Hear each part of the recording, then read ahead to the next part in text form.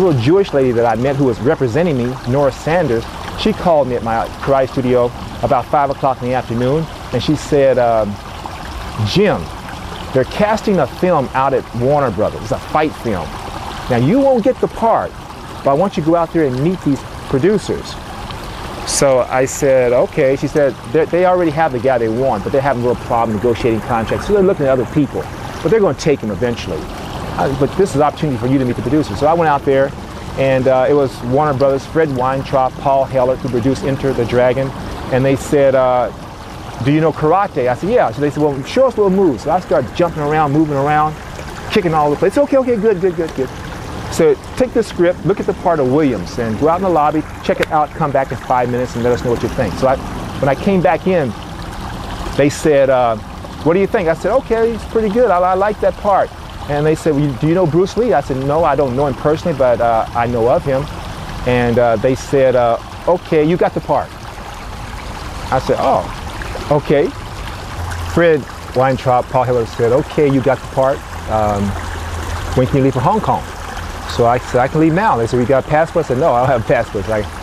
You got to get a passport. So anyway, I ended up in Hong Kong. I was in Hong Kong for 3 months with Enter the Dragon. And that was an experience.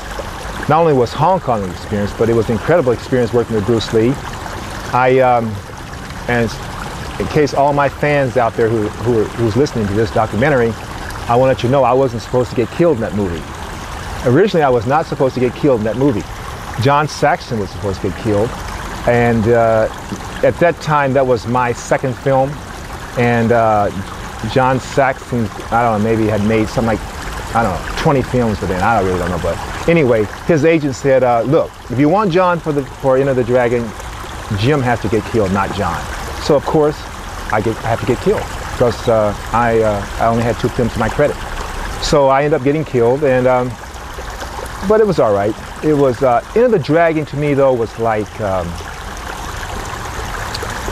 I see good parts and bad parts of it. The good part was that it gave me a lot of exposure. It really gave me exposure all over the world. It opened up incredible doors for me as far as my next move in the film business. What I really didn't like about Enter the Dragon was that I didn't really get a chance to do my thing because it was Bruce Lee's film, and I love Bruce Lee. As far as I'm concerned, he's the greatest martial artist to ever live. It was his film. So I didn't get a chance to show all those people that saw that film my true talent, because it's like, shoot this, boom, boom, boom, gone. Okay, let's move on. Okay, let's go. Bruce, one fight film take all day to fix. You set up, shoot it all day. Same fight film for me would be like, and the fighting, I didn't get a chance to really show my technique. It was like very basic, so I didn't get a chance to really do what I wanted to do until I signed a 3-picture deal with Warner Brothers. But that's what I really didn't like about Enter the Dragon, that I didn't really get a chance to really do my thing, really be me and fight the way I fight, you know. So, but it worked out because one day I was driving to location, Fred Weintraub said, hey Jim, how you like the film business? I said, oh, it's great, I like it. But just let me get back to Los Angeles. 3 months in Hong Kong is too long, you know. So anyway, finally got back to Los Angeles. When I got back to Los Angeles, my agent called me again, Nora Sanders. She said, Jim, we've got to go to Warner Brothers. I said, what's so important about going to Warner Brothers? We've got to go out there. I said, okay. She said, because they wanted to talk to you about something. I said, all right. And so you meet me, as a matter of fact, meet me right here, where we're shooting this at this location. She was living at this location at the time. So that's funny. So she said, meet me at my place, and I said, okay. The deal was that Warner Brothers wanted to talk to me about a 3-picture deal to star in 3 films for them, plus an option on TV series. To me, it was like, 3-picture deal, all right. Maybe it's because I feel today I don't take this business that serious. I don't take myself that serious because this business is something that's completely out of my control, you know. But anyway, even then I said, hey, okay, well, let's go talk to Warner Brothers about a 3-picture deal. Now, there had been some veteran actors, some actors that they've been in the business longer than me. They probably, oh man, I got a 3-picture deal. Oh man, you know, oh man, I see my house in Beverly Hills, I see my Ferrari. To me, it's like, hey, okay, we got a 3-picture deal. Let's go talk to them, you know. So that's the way I looked at it. So anyway, I ended up talking to the chairman of the board at Warner Brothers, Ted Ashley at the time.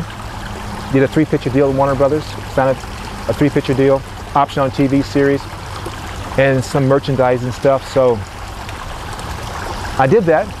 Black Belt Jones, the first one. Golden Needles, the second one. Hot Potato, the third one. And Black Belt Jones was incredible experience. It was my first, actually my first film that I was a star. I'm the man, you know. Gloria Hendry was in that, very beautiful lady. I enjoyed working with her, but it was me. Everything, I was the man that had to make that thing work. And that was, and I didn't feel that much pressure, but it was an incredible experience for me. And that film made a lot of money. It made, like I said before, it made close to $20 million, around $20 million on a $400,000 budget. And then I did Golden Needles with Joe Don Baker, Elizabeth Ashley, and Burgess Meredith. That was a successful film. Then I did Hot Potato by myself again.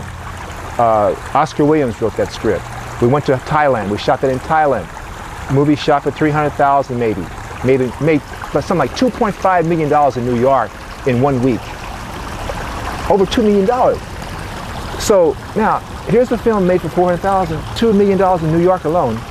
So I thought, like I said before, I thought the name of this game was for the star to make money. Is he box office? Yeah, I was making money for these people, a lot of money for these people. And at this time, I wasn't getting any type of percentages. You know, it was just because I was new on the block. So then after that, I started doing films for other people. And I did some very good films with other people. I worked with Jim and Fred, and how many films? 3 the Hard Way, Take a Hard Ride, 1 Down, 2 to Go, and did some other films. But that's the way I got started in the movie industry, you know. That's the way I got started.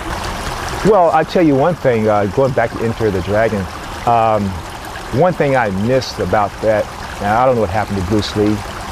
I've heard so many stories, so I really don't know. But I know one thing. Before whatever happened, I was supposed to do another film with him. So before I left Hong Kong, Bruce and I talked, and he said, "Look, Jim, we're going to do another film. Will you come back to Hong Kong with me and star in my next film with me?" And that's the way we left it. Next thing I knew, you know what happened. So that would have been one hell of an experience to do a film with Bruce and be one of the stars in the film with him, you know.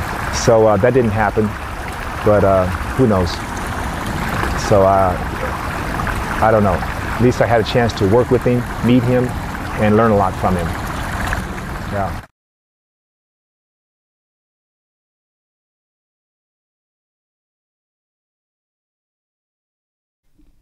Hey, what's going on? Enter the Last Dragon. This is your boy Roy Robb coming back at you with another video. This one definitely highlights the brother, the master, the legend himself, Jim Kelly, another influential person as far as my life and when it comes to martial arts. He was definitely one of those superstars in Enter the Dragon that definitely like had that fist up like, hey, I am that brother. He's that dude. Rest in peace. Just wanted to highlight his thoughts on Enter the Dragon. Don't forget to subscribe, like the video, and check us out. We got more videos coming soon, and I'm glad you checking us out, and I'm glad you're joining the movement. Thanks, and see you later.